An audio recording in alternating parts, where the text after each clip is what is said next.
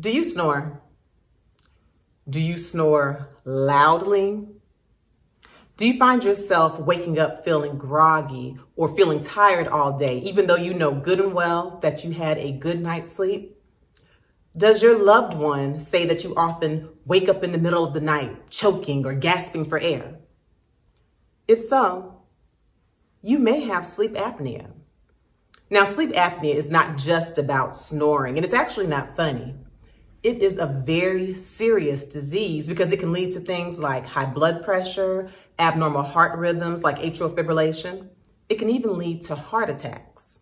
So if you think that you or a loved one may have sleep apnea, keep watching.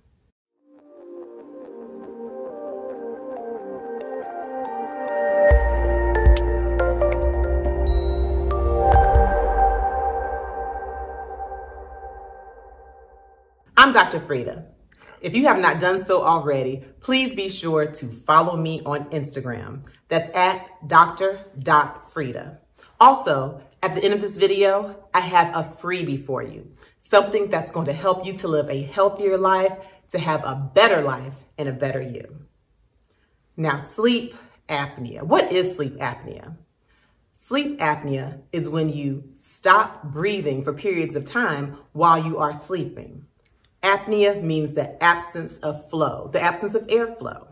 So when we breathe, air normally flows through your nose, your mouth, through the back of your throat or your pharynx, down through your windpipe or the trachea, and into the lungs. We all have muscles around our throats or our pharynx. These muscles help us to speak. They help us to swallow. And when we sleep, it's natural for these muscles to relax some. But if these muscles relax too much, or if they're compressed, it can cause a narrowing of the airway. Now, if you get this narrowing of the airway, it can cause you to make a sound as you breathe, or to snore, or to snort.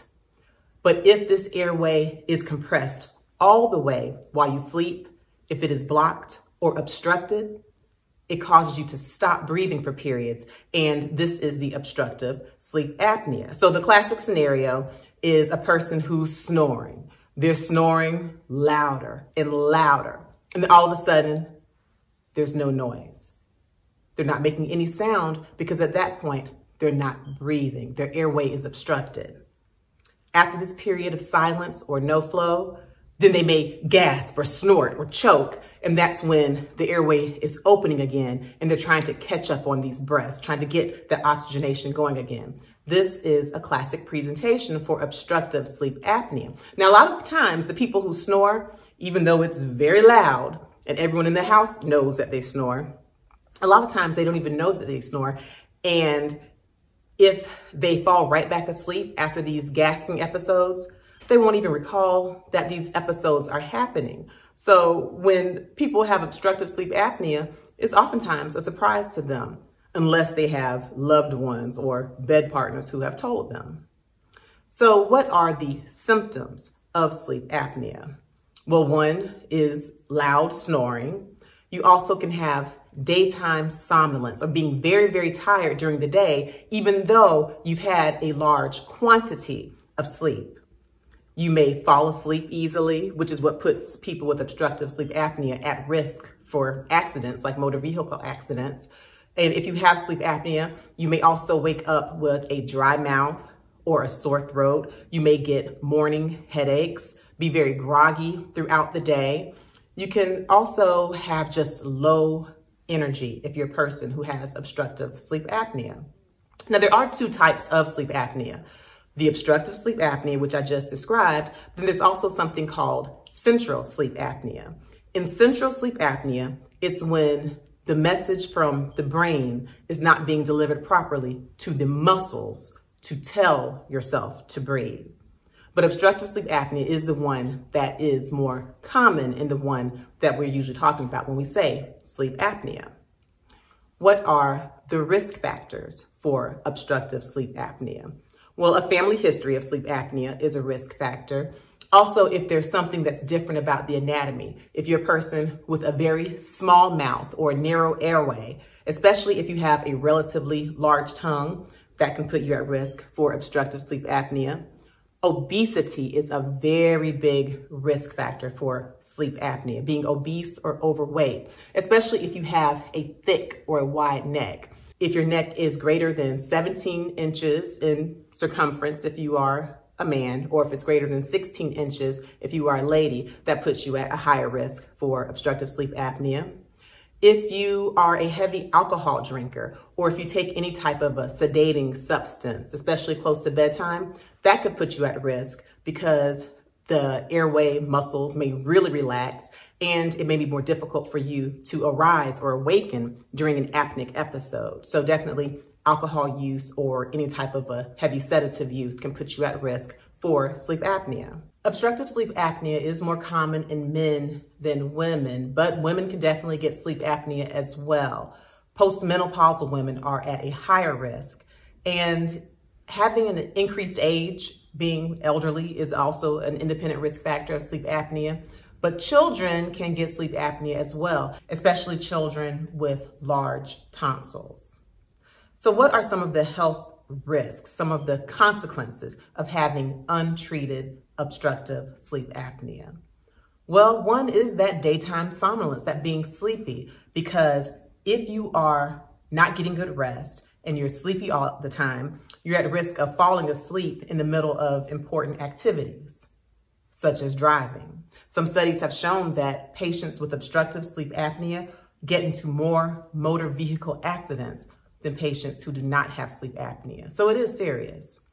Other risk factors include cognition. If you are blocking your airway and you're not getting proper oxygenation and you're sleepy, well, then this could affect your concentration and your cognition. It can make you forgetful. You are also at a higher risk of having a stroke if you have sleep apnea. You're at a higher risk of having a myocardial infarction or a heart attack.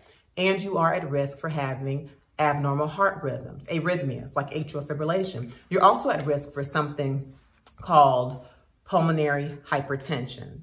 So there are some very real physical consequences to having obstructive sleep apnea. So how do you know if you have sleep apnea? See, everyone who snores does not have sleep apnea. If you snore a little bit, if you make some sounds, that doesn't necessarily mean that you have sleep apnea. Now, if you are one of those people and your loved ones have told you that you stop breathing frequently in the night, then yes, you very likely do have sleep apnea, but you should get a professional diagnosis. There are physicians who specialize in sleep medicine, and you can actually have a sleep study done, something in the lab called polysomnography. And that's when you get your most accurate diagnosis of sleep apnea. But there are also some things called HST, or a home sleep test, where you can be tested at home to see if you have sleep apnea. The gold standard, though, is the in-lab test, the polysomnography.